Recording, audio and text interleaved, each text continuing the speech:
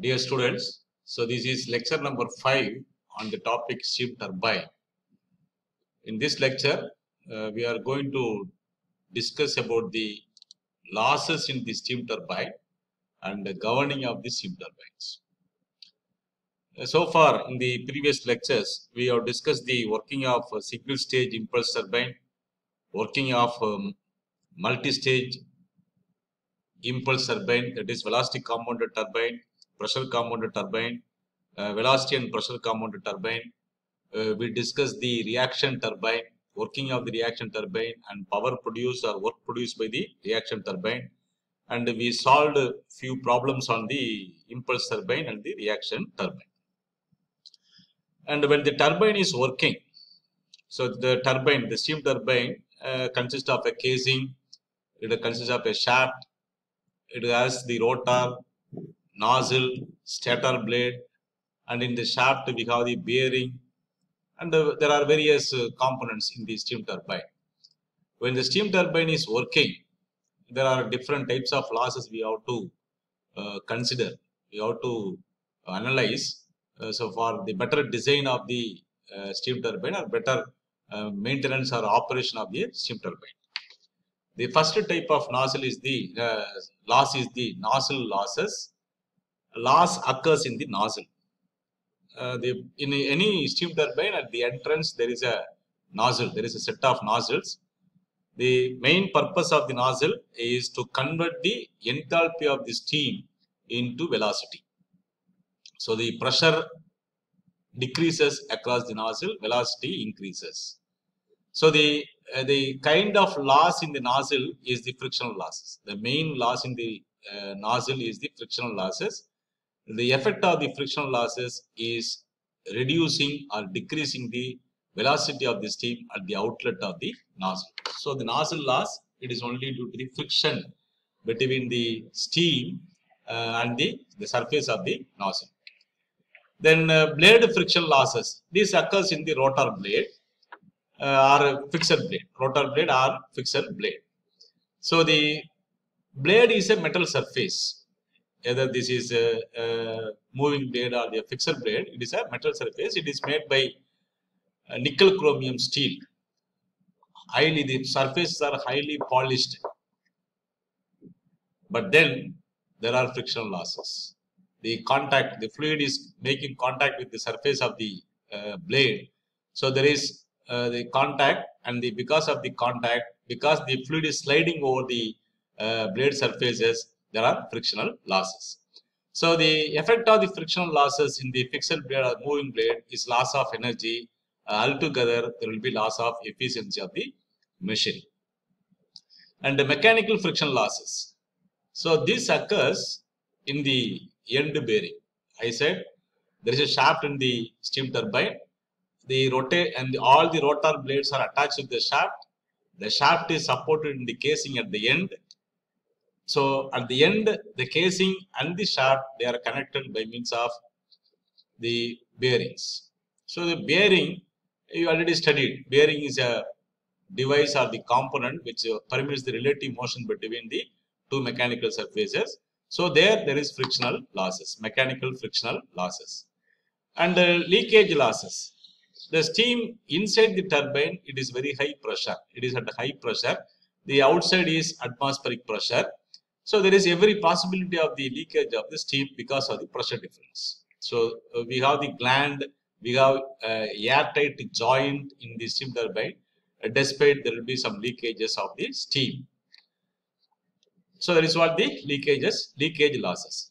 Then moisture loss, the steam expands in the turbine. So because of the expansion, the steam quality decreases, right? At one particular stage, the steam becomes wet steam. It may contain some moisture. So the loss due to the moisture, that is called as moisture losses. Radiation losses, finally the radiation losses. The steam turbine inside, the steam is at a higher temperature.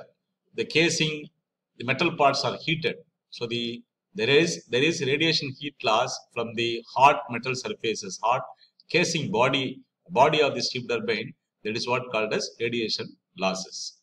So nozzle loss, blade friction losses, mechanical friction losses, leakage losses, moisture losses, and radiation losses. These are all the different types of losses in the steam turbine. Then governing of the steam turbine. So what is the governing? Governing is maintaining the steam turbine speed. The speed of the steam turbine at constant value irrespective of the load on the turbine. That is what the governing. There are three different types of governing. The first governing is throttle governing. The throttle governing is used in the impulse turbine. So look at the diagram. We have a governor, centrifugal governor. You know the component of the centrifugal governor. There are fly balls at the sleeve. And there is a lever. At the center we have a pivot. The lever is connected to the control valve. In the control valve there are three openings on the left side. So all the three openings are connected to the oil sump. At the middle pipe you have a gear oil pump. On the right side you have two openings. Opening A, it goes to the servo motor right side of the plunger of the servo motor. Opening B, it goes to the left side of the plunger of the servo motor. And you have a plunger. At the end of the plunger you have a spear. The spear opens or closes the steam nozzle. Now in the normal operating condition, the steam fly balls, everything is perfect, and there is a sufficient steam flow to the turbine for producing the power. So when the steam turbine is running at a design speed, design power, there won't be any deviation. When suddenly the speed, load decreases, load of the turbine decreases. When the load decreases, the speed will increase. When the speed is increasing, these fly balls will move in the upward direction, fly in the upward direction. As they are flying in the upward direction, the sleeve is moving in the upward direction. The sleeve is moving. The left portion of the lever is moving in the upward direction. The right portion of the lever is moving downward because of the pivot. This is moving downward. When this is moving downward, the valve B is open to the gear oil pump, open to the central pipeline. So while B is open, the piston, the entire unit is moving downward. B is open. The oil from here, it is flowing to the valve B and reaches here. So this will make the plunger to move forward, and the spear will close the nozzle. So when the load increases, we have to reduce the steam flow. So the spear will move forward and close the nozzle so that the steam flow to the turbine, it is reduced. It is running with the reduced power, reduced steam flow, it is running. Then suddenly the load increases. So we have to supply more amount of steam. When the load increases, the speed will decrease. When the speed decreases, the fly ball will go down.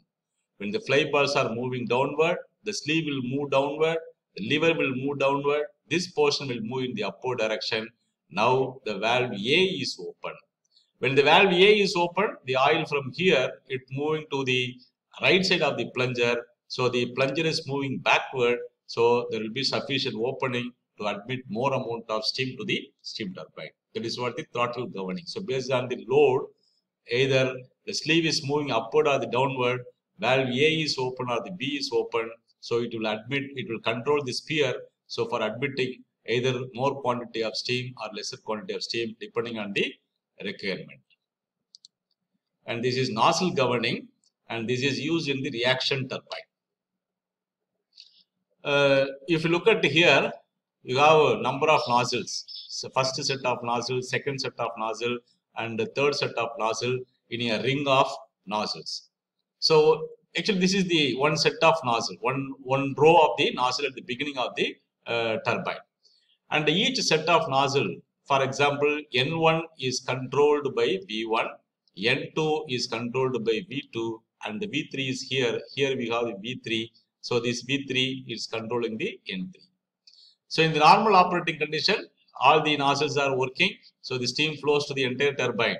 When the power reduces, when the workload on the turbine reduces, depending on the reduction, either we close valve V1, valve V2, or valve V3.